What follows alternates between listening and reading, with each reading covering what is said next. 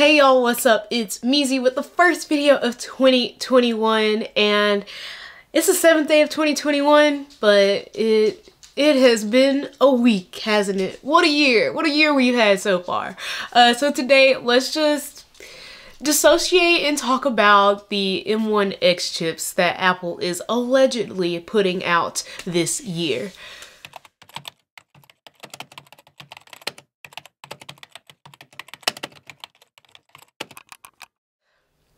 Alright, so if you have been following the Apple news, you have no doubt heard about the glamorous, amazing, fast, very capable Apple M1 computer. So to recap, in November, late October, we got word that the Mac Mini, MacBook Pro, and MacBook Air were all getting refreshed with the Apple M1 chips. Now, Apple actually announced these chips back in March, and we learned that, you know, they'd be 40% faster, or sorry, they'd be, I don't remember the specs, but they were saying it was gonna be so fast, and they were just gonna be so great, and they wouldn't overheat, and, you know, Apple was making their own silicon, taking it into their own hands. It was gonna be so amazing, blah, blah, blah, blah. And when they said all that, I was just like, okay, girl. But then people started getting the laptops and the Mac Minis, and they were using them, and I saw the performance, and I was like, okay, girl. So after watching videos for literally like 2 weeks, I was like, okay, you know what? Your old laptop is crapping out on you. Check out my tweets. I promise you, I tweeted that, you know, it was time for me to upgrade.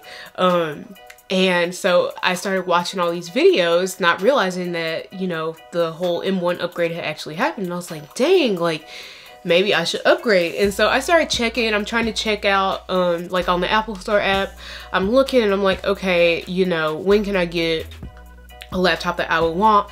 And I went through like all the motions, like, okay, I'm gonna get a Mac Mini. No, I'm gonna get a MacBook Air. No, I'm gonna get a MacBook Pro. And so I'm telling you all this because the thing that influenced my decision was the fact that right before I ordered my MacBook Pro, I started seeing information about this M1X chip. And I'm like, girl, we just got the M1. What are y'all talking about M1X?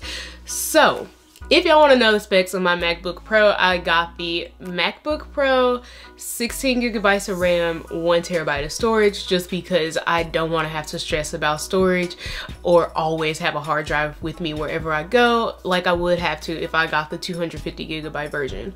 But I'll make another video on that. Okay, so when I heard that the M1X chips were supposed to be coming out in the spring, I was just like, hold up, because I just bought this, number one, but number two, people are saying that this is going to be a 16-inch MacBook Pro refresh, which is possibly going to have more ports on it.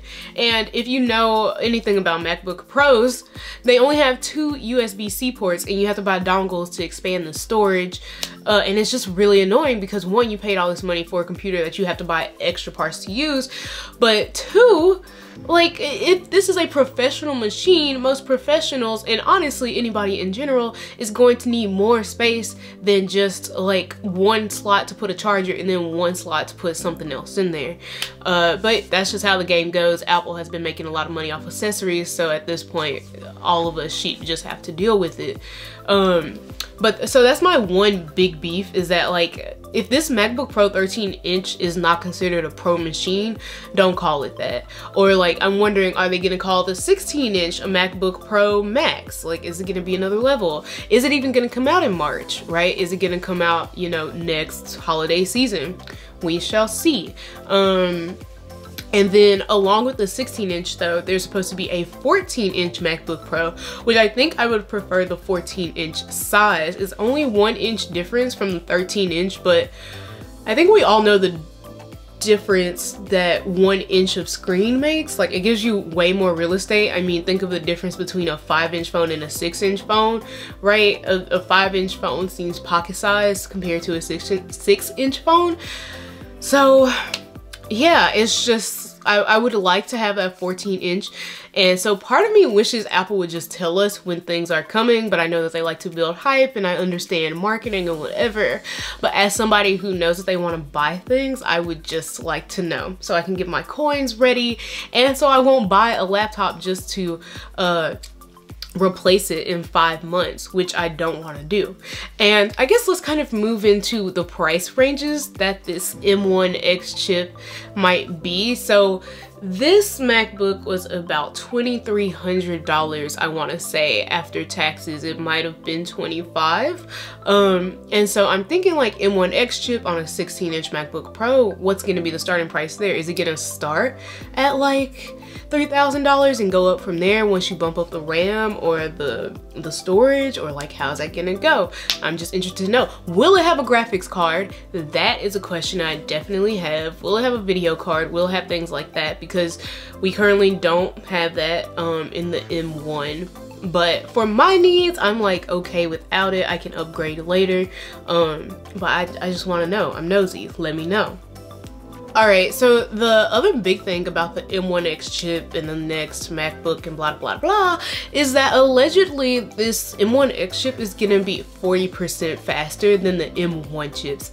And if you have watched any of the hundreds of videos that are on YouTube about how fast the M1 chip is, you know how wild that is to even think of a computer being that much faster, right? Because at that point, these M1 MacBooks will be almost double the speed of Intel MacBooks. Actually, they might have, wait, they'll be quadruple the speed, I guess, at that point. So that will just be like, oh, I meant to say, a lot of people think that the iMac refresh will come this year, along with that 16-inch and 14-inch MacBook Pro. So yeah, that's all the tea that I really have on that. And so here's my thoughts. I think that the new MacBook Pros, I think those won't come in March. I hope they don't come in March, a little selfishly, because I think I will want to get another one. So you know what, in order to support my habits, you know, just run the video back, you know, watch it all again, watch the rest of the videos, like, subscribe, share with your friends so that I can get that AdSense money so that I can buy a laptop to tell y'all if y'all should buy it. And then also, I think those are gonna come later in the year. But here's my real reason why I think that, because Corona, I just think that that pushed back a lot of production, and I'm not really sure if Apple is all the way ready, or, you know, had their production levels at the level that they would need to release these at the right time, right? Because even the iPhone got pushed back. So who knows?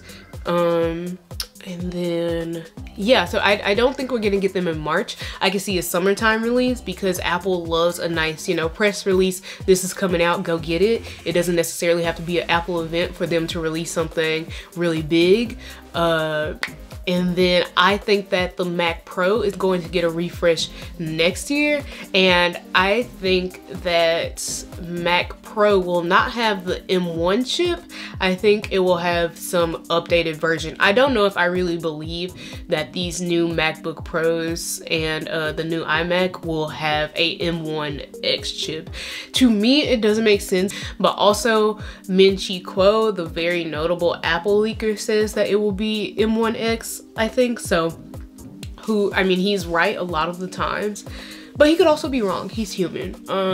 So that is what I think about the new M1X chips and all the tea that I've gathered from watching millions of videos. I watched all the videos so you don't have to. And yeah, one more thing. A lot of people are trying to speculate if the Mac Pro can still be modular with a M1 chip, right? Because M1 is system on a chip, and the RAM is integrated onto the chip, or the RAM is like, I don't know if it's necessarily on the chip, but you can't really upgrade the RAM for an M1 computer. So it's just like, how will that work, right? Because like with the current Mac Pro, you could start off with 32 and later buy some more RAM and get up to 48 or 128 or 125. The exponential numbers are losing me right now, but basically you can upgrade your computer at any time. But if we are on M1 chips, will we still have that ability, right? So there's a few videos speculating of how it could be done, but I don't really see any of those things happening. So yeah, those are all my predictions for what I think this M1X release, these new MacBook Pros are gonna be like. Let me know what y'all think down below in the comments. Make sure you like, subscribe, share with your friends. I will update y'all if any more tea comes out about these computers. I guess, do I think you should buy an M1 laptop? If you need a laptop right now, absolutely. If you are new to the Apple game, absolutely is the way to go. And I will see y'all in the next one. Bye.